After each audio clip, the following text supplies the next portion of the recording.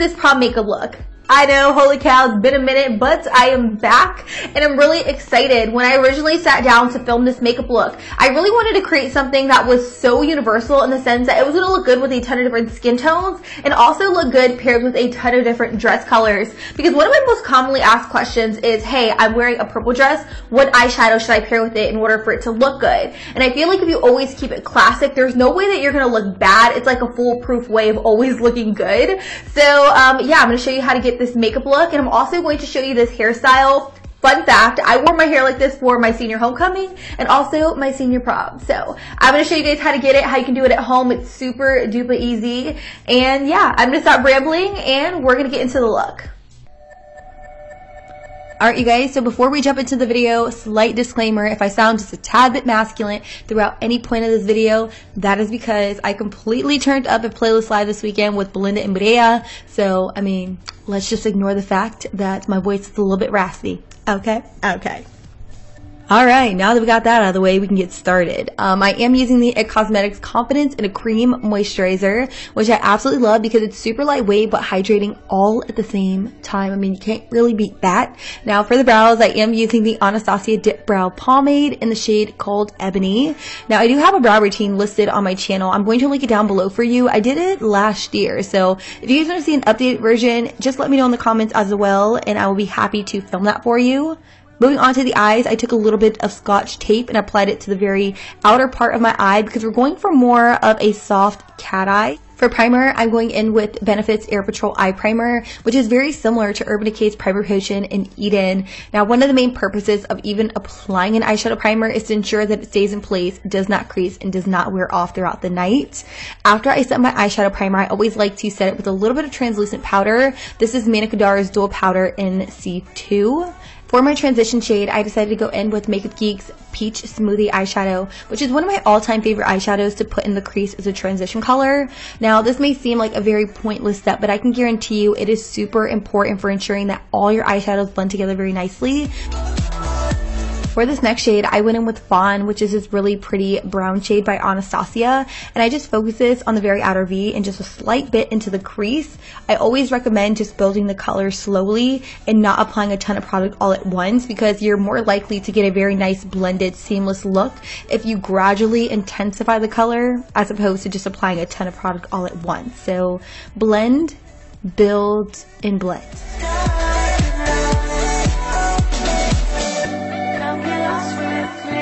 The next color I'm using is Makeup Geek's Mocha eyeshadow, which is a very pretty rich brown. And I took this on a pointed brush and I focused it on the very outer V. I didn't drag this too much into the crease. Like I said, I just really wanted to focus it on the outer V. And I'm just building the product up very slowly so that way I have a nice seamless look. And after I put the product exactly where I wanted it, I just took another brush and I blended out any harsh edges.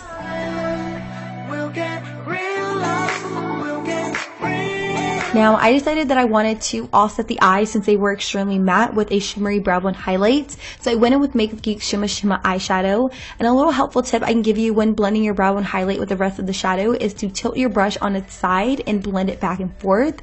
And then if you want to further blend, you can always go in with a blending brush. And this is just going to ensure that everything is nice and blended.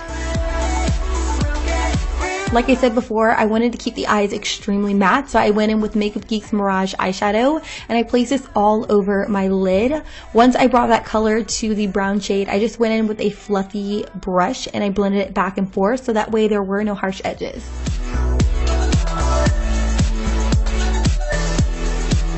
For liner, I'm using my tried and true NYC liquid liner in black. This is extremely matte. It is a brush tip, so it's kind of hard to work with, but once you get the hang of it, it's like holy grail. I'm not even kidding. Then for mascara, I went in with the Tarte Tarteist mascara, which is my favorite mascara at the moment. I feel like I don't even need to wear falsies when I wear this mascara, but since I have intense eyeshadow, falsies are definitely necessary. So I went in with the Esquito Voila Lash. I will link them down below, as well as a discount code that you guys can use because these lashes are bomb. For my face primer, I decided to go in with the NYX Pore Filler Face Primer, which is essentially just going to diminish the appearance of larger pores. It's just going to fill in all of those fine lines. It is awesome. And then for my foundation, I wanted to go in with the Makeup Forever Ultra HD Stick Foundation. I absolutely love this stuff. I went in with 2 different shades, but I mean, if you can find your perfect shade, then you only need one. And I just apply the stick straight to my face, and then I blend everything out with a damp beauty blender.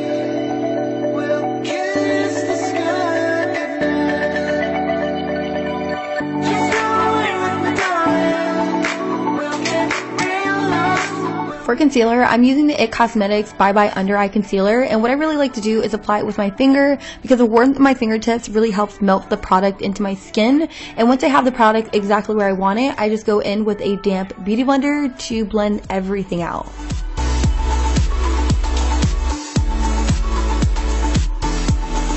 To set my under eye concealer, I went in with the Laura Mercier Translucent Face Powder, and I'm not even kidding, this is going to keep your makeup locked and loaded all night long. So I decided to put it underneath my eyes, my chin, my cupid's bow, down the very bridge of my nose, and also my forehead. Pretty much all the areas of my face that tend to get oily throughout the day. As for the rest of my face makeup, I decided to set it with the IT Cosmetics Airbrush Perfecting Powder. Now, I just use this on a stippling brush for a very nice kind of like even finish. And yeah, I think my face looks pretty matte, pretty flawless, pretty good. For my face highlighter, I went in with the Balm Mary Luminizer to the highest points of my cheekbone, and this is super affordable, and honestly, you're gonna be glowing. Like, you're gonna be glowing in the dark if you use this. So I've also put it on the very tip of my nose, down the very bridge of my nose.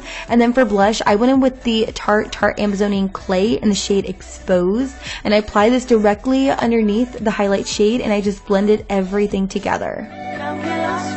Moving right back up to the eyes, I'm going back in with the Shimma Shimma eyeshadow, and I'm applying this towards the very inner corners.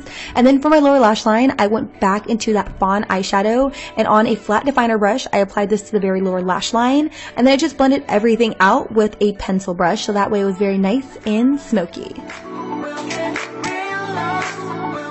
To really make my eyes pop, I wanted to line my very lower lash line with a nude pencil, so I went in with the Rimmel Waterproof Eye Definer in Nude. And to really bring the look together, I went in with the Tarte Tarteist Mascara, and I applied a thin coat to my lower lashes. Now, since our eyes are extremely matte and Prom's all about the glitz and the glam, I decided to add a little bit of the NYX Crystal Liner to the very inner corner of my eyes, just for a little bit more of a glam effect. And for my lips, I went in with the Anastasia Liquid Lipstick in Baby Pink. And since the eyes were matte and the lips were matte, after I applied this, I was like, you know what? I think I need a glossy lip. So after I applied this liquid lipstick, I decided to go in with the Marc Jacobs High Shine Lip Gloss in Moonglow directly over top. Alright, so the makeup is done. Now we are going to move straight onto the hair. And since, as you can see, I had some frizzies toward the very front of my hair, what I decided to do was smooth them out with my Newbie blow dryer and a round brush. This is pretty self-explanatory. All I did is I just ran my brush through my hair while holding the blow dryer up to it at the same time, so that way everything was very nice, straight, even, and smooth.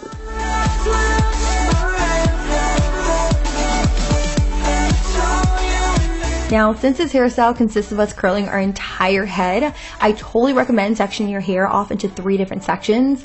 I did one at the top, the middle, and also the bottom. Before curling, I also decided to add in a little bit of the L'Oreal Elnat Satin Hairspray to really just lock those curls in place, but this totally isn't necessary for everyday use. The styling tool I will be using is the NuMe Titan 3 set, which I absolutely love because it comes with 3 titanium interchangeable barrels. It has a 19mm, a 25mm, and a 32mm. Today we are going to be using the 19mm wand. So before we begin, you want to make sure you heat this bad boy up, and once it's completely hot, you just take a small section of your hair, wrap it around the barrel, and then you can either let it go or hold it into your hand for a few seconds. But since I am using a relatively small wand, I find that I don't really need to hold the curl in my hand because it's already super curly. Now, if these curls are way too small for you, you definitely don't need to go with the 19mm. Like I said, this kit comes with a variety of size choices to create the most versatile curl and wave. So you definitely don't need to do the 19mm. You can do 25 or 32mm, whatever is suitable for your hair length.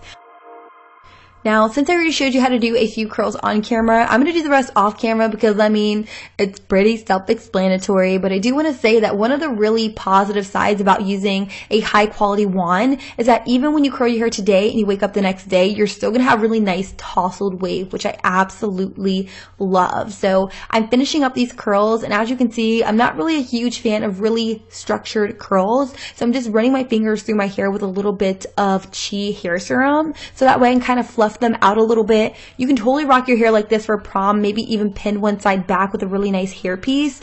But I live in Florida, it's super humid, so I prefer a half up, half down hairstyle, but that's totally me. You can rock whatever it is that you want. So what I did to create this half up, half down hairstyle was take a comb and comb it straight backwards. I took my comb and I parted it where the end of my eyebrow was, so that way it had a very nice clean edge, and then I just pinned it in place. Now this is a really kind of like on the fly, half up, half down hairstyle. If you were to do this, I definitely recommend adding a little bit more hairspray, but since I'm not necessarily going to prom, I didn't want all that hairspray just kind of like sitting up in my hair, you feel me? So I went ahead and parted it the exact same way on the other side, and I just pinned it in place.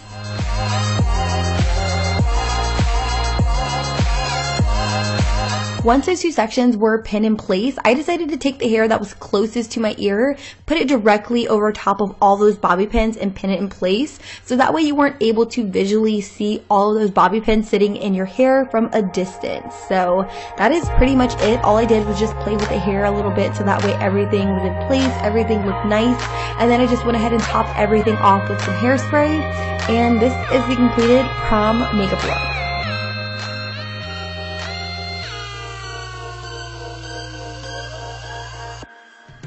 Alright you guys, so that is it for today's video. Hopefully you guys did enjoy it, and if you did, be sure to give it a big thumbs up so that way I know you guys liked it. And also let me know what other videos you guys